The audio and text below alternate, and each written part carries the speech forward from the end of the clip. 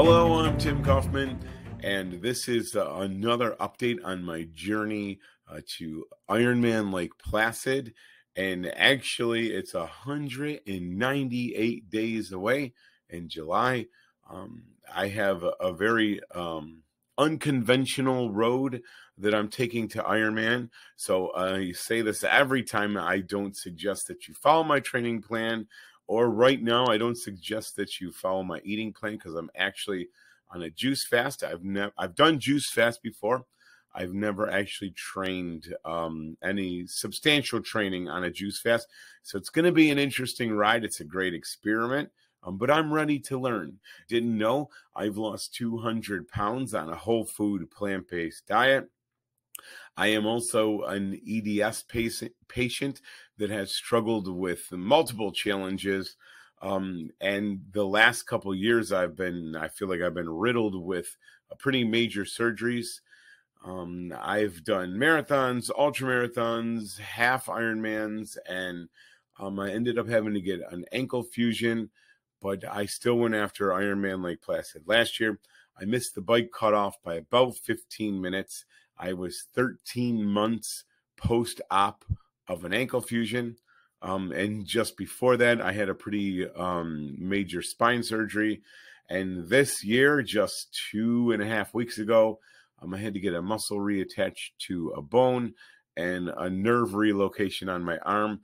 So my arm is out of commission for at least 6 more weeks. All that said, I'm here to give a quick update and to talk about how mental fasting and training is. There's a really cool correlation that I'm starting to see with regard to both training and fasting. It doesn't really matter if you're fasting or starting a new eating plan or just training for a 5K or just walking every day, whatever challenge that you set. I find through my life and my experience, there's so much of this is mental and so little of it really is physical. And here's what I mean. I'm on day 6 of my juice fast. Typically, when I get this far in, things get easier for me. The hunger subsides. It just kind of becomes more normal. I'm really excited that tomorrow is day 7 to start the weekend. It's nice to have that much time under my belt before a change in my routine. That's usually when I screw up. But today, I'm a full-time teacher, and then we own a restaurant. I stopped at the restaurant, and they were cooking up a storm.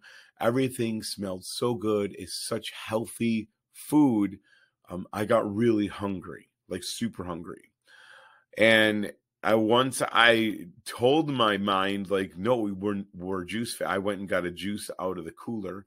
I also had a tea while I was there, a cold tea. I wasn't hungry, but the smells were just driving me nuts. And so once I decided, like, no matter what it smells like, I'm not eating, I was able to spend a couple hours there. And magically, I wasn't hungry after I convinced my mind that it doesn't matter what's happening, you're not eating. So that was a cool kind of mental win. But the other mental win came on training.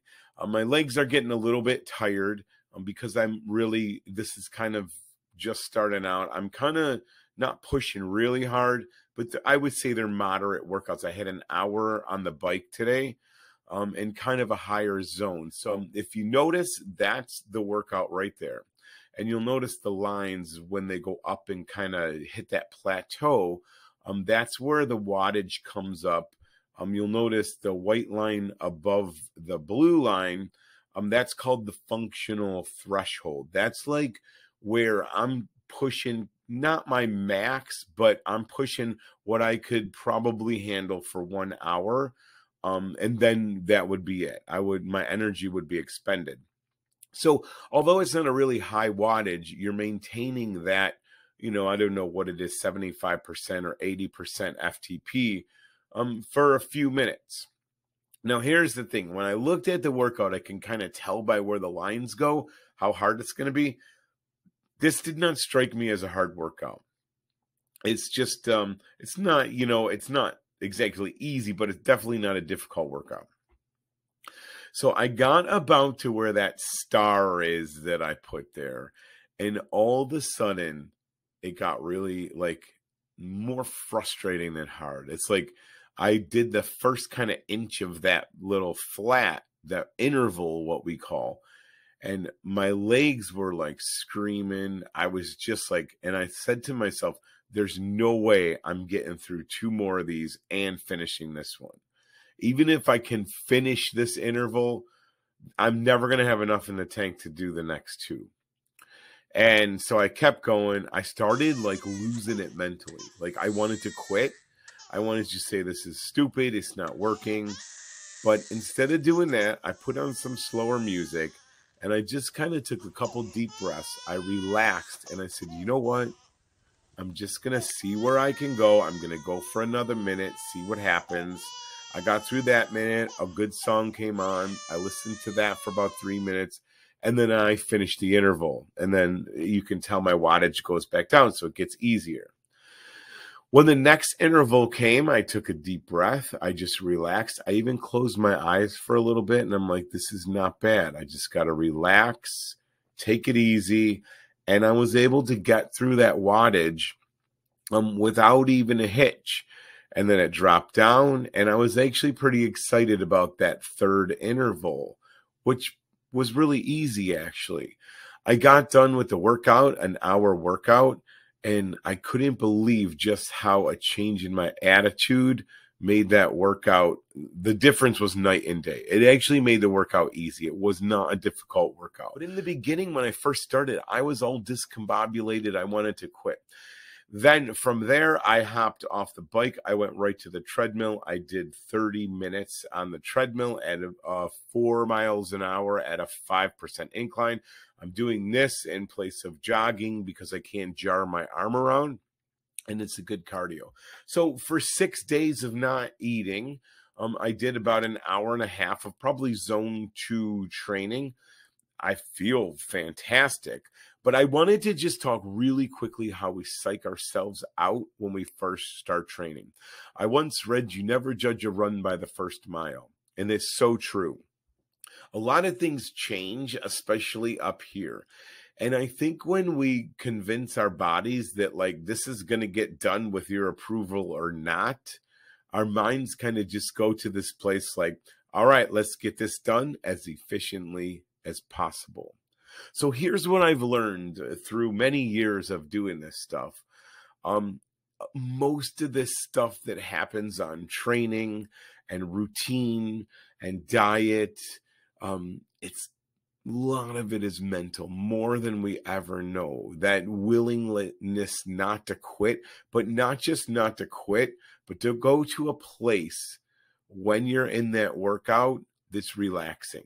We tend to get real tensed up because we get frustrated and angry. But I've been in so many situations where the key for me was just to relax, take a couple breaths, think about what's going on, calm yourself down, and just tell yourself, just go another minute. And before you know it, you're in a whole different place mentally, and the workout gets done, and you come back and do a YouTube video to share what you've learned. So I hope that helps. If you like this stuff, put some comments in. If you got questions, I'll try to answer them. Definitely hit the subscribe button so you get notified when I post one of these. I'm trying to post as many as I can. I'm super excited about it. And I'll see you next time. Goodbye for now.